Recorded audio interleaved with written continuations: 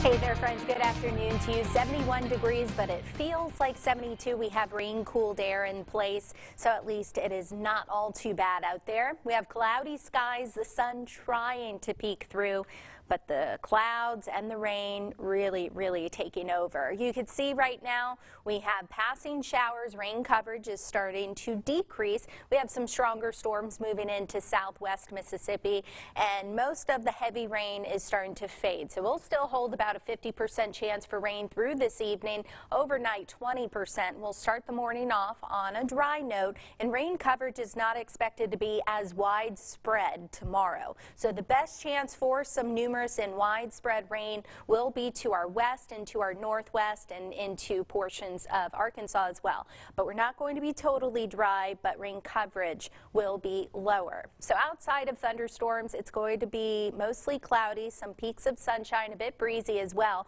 and warm and humid. Highs will be in the mid-80s, and our rain chance is about 40%. So about 40 to 50% on Saturday, but rain chances will be highest come Sunday night, and possibly into our Monday.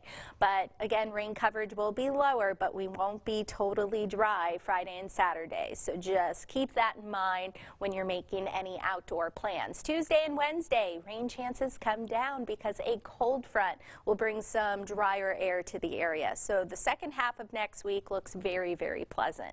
So if you're headed out to LSU to root on the LSU Tigers, not the other Tigers, be sure just keep that rain jacket on hand. We may be dodging a few showers or storms during tailgate time. The best chance for rain will be during the afternoon, but by kickoff we're mostly dry, a 20% chance for rain then, so not zero, but much lower, and temperatures will be in the 70s. Now if you're going down to New Orleans, storms will be possible while you're tailgating or walking. Rain chance then about 60%, but obviously it won't matter once you're in the Superdome. Not going to really be an issue there, obviously.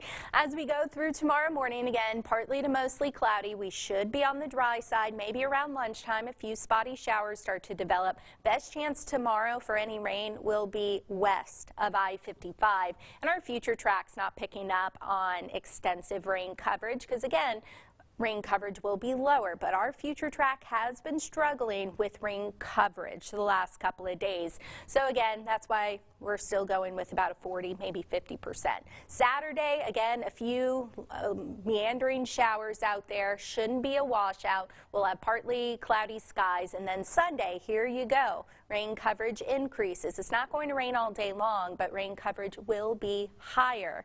And the good thing is, with the cold front coming next week, yes, it's going to be humid, but then once that front passes, our humidity will start to come down. Tuesday still going to be a bit sticky, but our dew points will start to come down by Wednesday of next week. So hang in there. We're still going to have this very warm, humid air in place. Highs in the mid-80s, lows in the upper 60s.